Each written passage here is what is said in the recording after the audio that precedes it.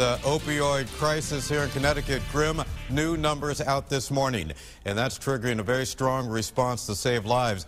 Governor Malloy set to sign important legislation as the state takes part in International Overdose Awareness Day. News 8's Brian Spiros live in Hartford this morning with the latest details. Brian.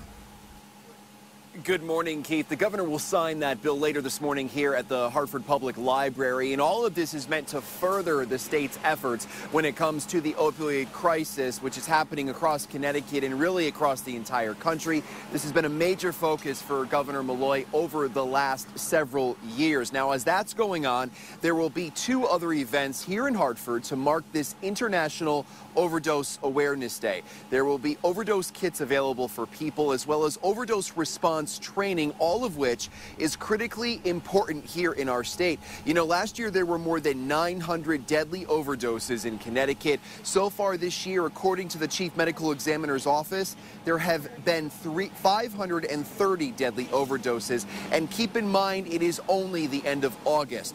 With that said, the total number of deadly overdoses is expected to exceed 1,000 people this year. That's why there's a push to get Narcan and other overdose reversal drugs out to people in the community. Staff from AIDS Connecticut will be in Hartford today to make sure everyone gets what they need. Anybody who has a need for naloxone or Narcan can come over and learn about overdose and get a kit. And so, like, a lot of the people who come to the van normally, not all of them are using drugs themselves, but some of them might be like a mother or a grandmother or a child of someone who does use, and so a lot of times they'll come and get a kit for their family member or loved one.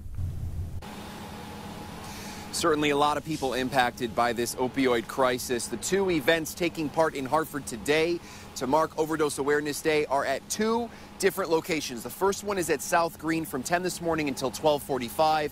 The second at Sigourney Park from 1 to 3 this afternoon. If you are interested in one of those overdose kits, you're asked to bring your insurance card. Some insurance companies will pay for them, others will charge a copay. Reporting live this morning from Hartford, I'm Brian Spiros. Jocelyn, back to you.